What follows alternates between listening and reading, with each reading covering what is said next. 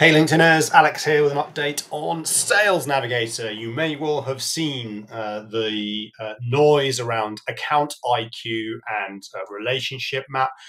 Account IQ is still in beta, so if you are seeing this, it's because your license holding is probably too large in terms of seats.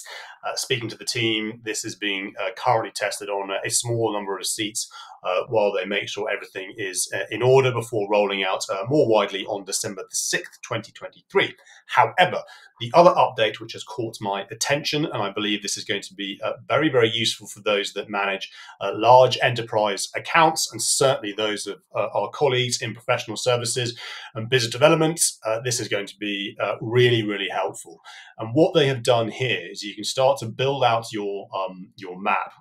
But I'll come back to this in terms of you can now start to do relationship scoring, as it were. Certainly, this is a common theme within professional services where you're asking fee earners to map out their contacts. Who do we know? Who do we want to get to know? What role do they play? And how well do we know them? One thing which I believe they should be doing is if you've already created lead lists, it would be good for those to be pre-populated. They are not there yet. Maybe that'll be coming through.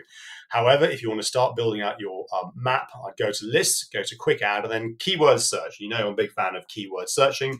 So if I want to find folk with artificial intelligence, for example, in their profiles, here are the AI folk. And just for the purposes of speed, I'm just going to add these individuals here, so you can see what is going on, and it's super easy.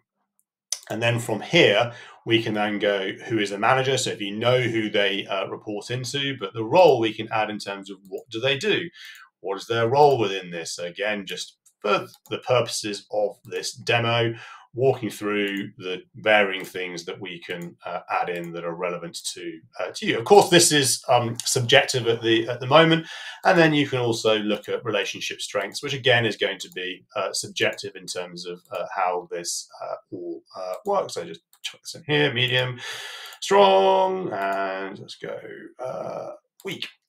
You can also, if we just scroll across here, you can assign to your colleagues, so you can collaborate across this, and you can add notes. If you've got CRM sync across Salesforce Dynamics or HubSpot, you can push this directly into CRM as well.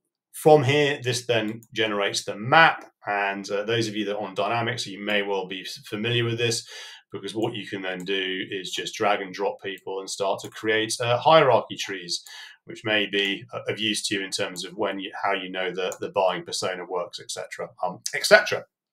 So really helpful, I think, certainly for large enterprise, managing large enterprise relationships. You can create multiple maps across here. You can see examples here. If I look at the legal team, for example, here we go. Someone's changed roles, and someone's here posted on LinkedIn.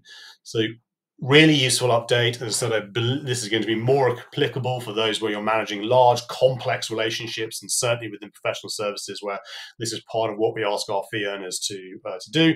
Really, really helpful.